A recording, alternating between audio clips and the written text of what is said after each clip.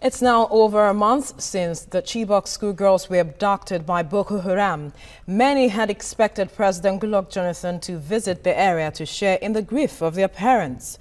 Our question of the day was prompted by the president's cancellation of a planned visit to the community last week. Wale Fakile has more.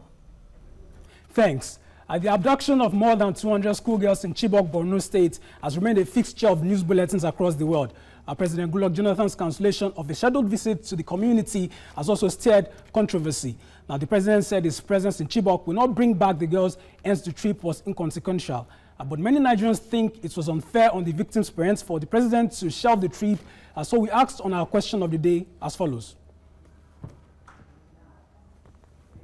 Now, do you think the presidency merely played safe by declaring that the much publicized Chibok trip was a mere rumor 24 hours after it had made headlines?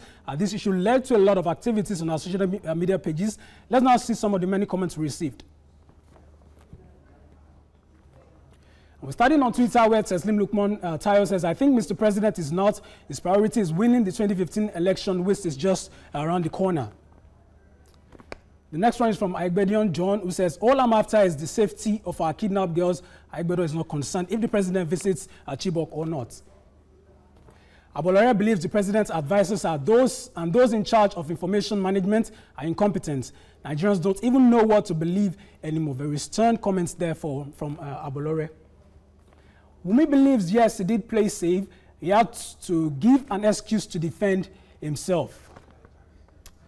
I'll move to Facebook where Mikhail Ibrahim says there's no need denying it because if he denies the planned visit, will he deny knowing that it was also announced? Very important question there raised by Mikhail Ibrahim.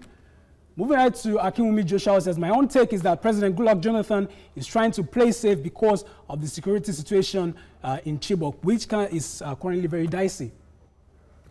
Chukwu Michael says, will the visit bring back the abducted girls? And Nigerians should stop dwelling on frivolities. Nicely put, Chuku. Benga Ebenezer Luadiya believes the president reserves the right to cancel his trip to Chibok for security reasons, or otherwise his visit will not bring back the girls. Benga there reiterating what was said in our previous comment. Olaniyan Rashid says the presidency is not just being sincere about the whole issue. Even if there was no plan to visit Chibok, the president should have tendered an apology, that is, apologize to the parents of the missing teenagers. And that's about all we can take tonight. If your comment wasn't not read, go to our Facebook page at www.facebook.com/Television Continental and our Twitter handle at TVC_ENT. Your response will be right there. Subscribe to our YouTube channel by searching for TVC Entertainment.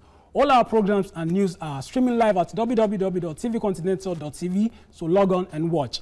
I'm Wale Fakile. Let's continue the conversation online.